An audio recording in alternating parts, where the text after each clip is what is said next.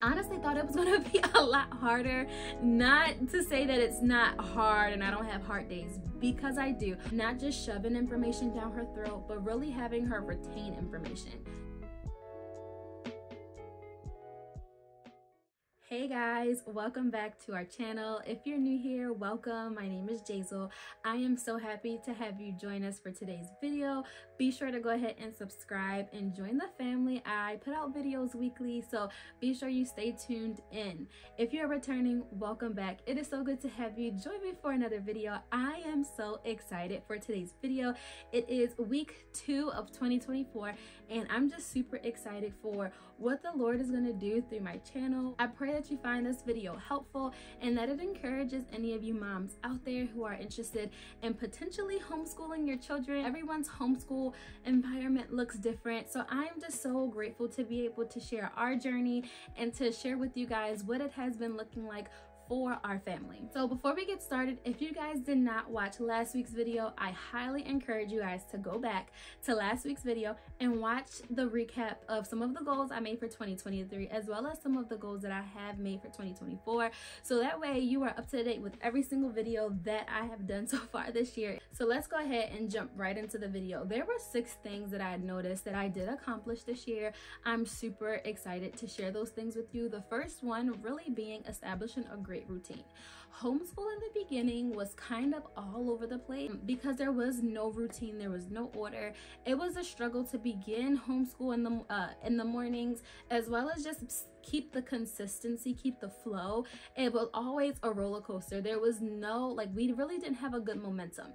When I established a good routine for homeschool, waking the kids up, having breakfast, getting them dressed and ready for the day, includes changing out of your pajamas, actually putting on clothes, doing your hair. It kind of felt like we were on an ongoing steady momentum, which really helped us establish a really great routine for homeschool. Another accomplishment that I noticed, that this one is specifically tailored for Isabella. She learned her name. She learned how to spell it. So if I ask her, can you spell her name? She will spell it for me. She can recognize her name, and she also recognizes if I ever have her name spelled incorrectly. So we do a game where I write her name on a sticky note and I make her put her name in order. She's only 3.5. She'll be 4 this summer. So that's a huge accomplishment for her, to be able to recognize her name, recognize when it's spelled incorrectly, and be able to actually put her name in the correct order. She also learned her age, her brother's age, and my name and her dad's name. Now, my name is pretty hard. It's Jazel, but she has the cutest way of pronouncing my name, and I absolutely love it. Now, her dad, that was a hard thing for her to understand because her dad and her brother have the same name. Both of their names are Theo. For us, it was really important that our children know our names, because if we ever are in public and she ever gets lost and somebody asks her, hey, what is your parents' name? She's not saying mom and dad. The next accomplishment that I noticed that she has really done a really good job at learning is her numbers. She learned her numbers 1 to 20. That was the main focus for the first half of the year, and she knows 1 to 20 in English and Spanish. Sometimes she gets mixed up in the Spanish variation. Sometimes she misses some of the numbers, but we're still working on it. I'm just really super proud of her, because prior to homeschool, I didn't really I didn't teach her, shall I say, a second language. So that was something that was super important to me to also integrate into our homeschool plans. My first language was Spanish, so it was really important for me that my children also learn Spanish. Another accomplishment was just creating a safe, loving, and fun environment for them to learn in. It is super important for our children to feel safe in every single environment that they're in. For us, it was creating a specific homeschool / playroom for them, and they absolutely love being in there. They love the whole idea of just going to their room for homeschool. It kind of makes them feel like they're actually going to school. Like, sometimes Isabella will really put on her book bag and say, all right, mommy, it's time for homeschool. So she has enjoyed the environment that we created for her. I also want to encourage the families, because I feel like when a lot of homeschool moms talk about homeschooling, they talk about having a homeschool room. I want to say that that is not a necessity to have. I will use exactly what you have, and if that means you have to have a specific cart or like a makeshift shelving system in your dining room to make homeschool a little bit more accommodating for your space, do that. Do what works for you, but make make sure that you're creating a fun, a safe, and a loving environment for them to be able to learn in. The first couple of months of homeschool, Isabella really picked up on loving the whole concept of reading.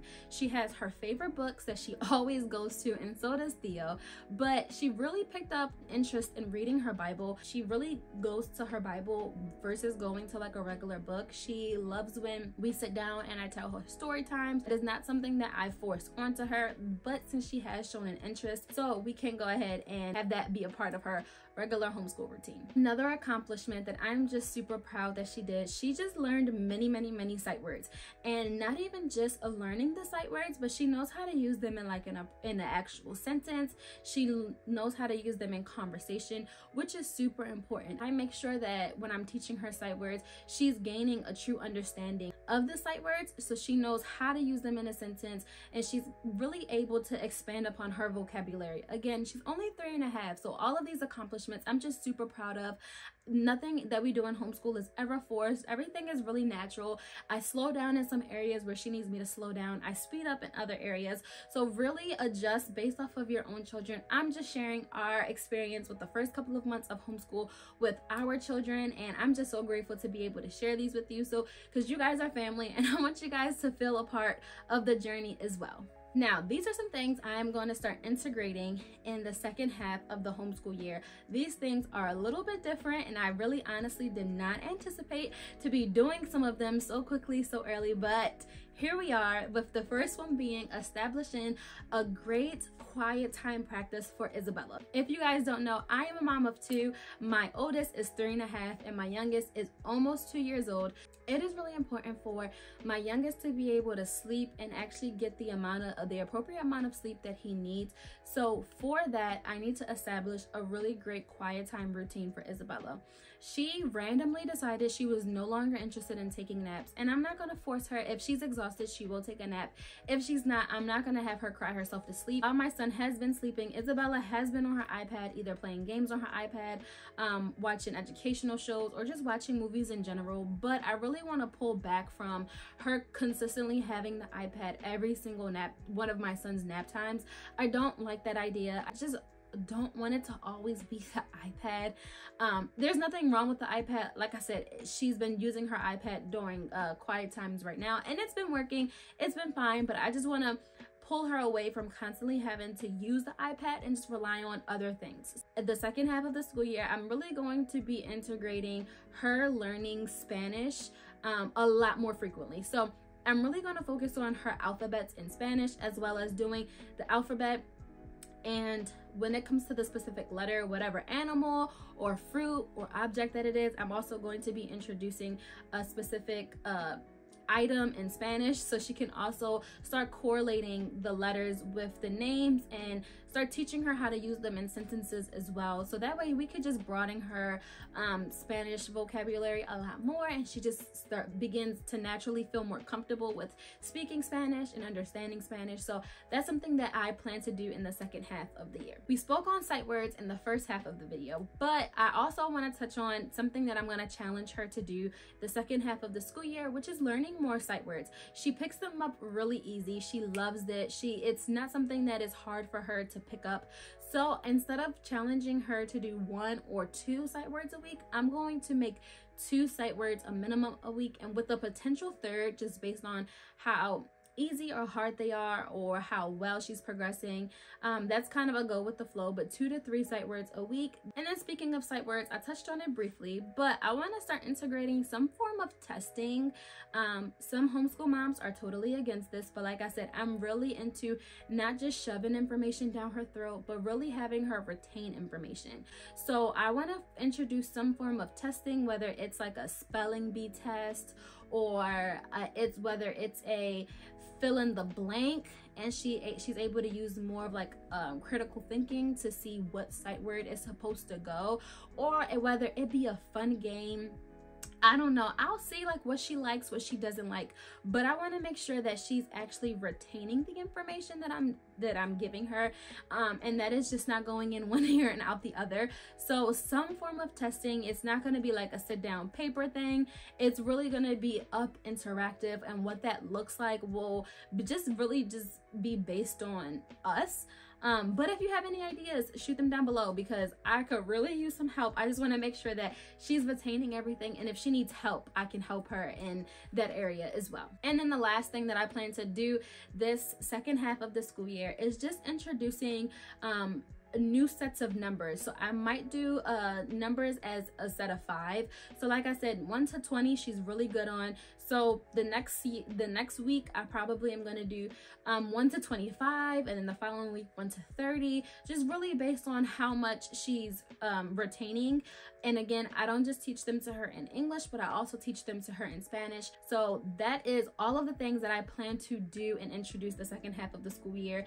If you guys have some other ideas that I could potentially do the second half of the school year, go ahead, shoot them down below. I do not mind hearing your guys' thoughts and opinions. I truly value all of you guys' opinion, and just so thankful that you guys are a part of this journey with us. Now for my son, he has shown a lot of interest with being a part of homeschool. So there are some things that I plan to do to integrate him into somewhat of a learning curriculum, but very informal, because again, he's only one. He's almost 2 years old, but he's only 1 year old, but he has definitely shown interest in learning. He has picked up on his numbers as well in English and Spanish.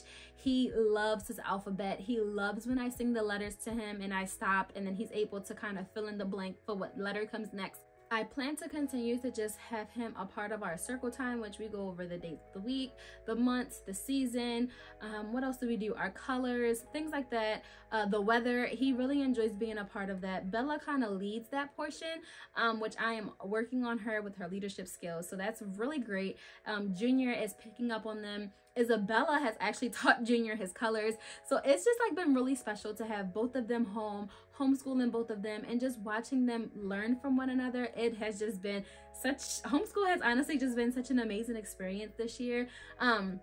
And I honestly thought it was going to be a lot harder.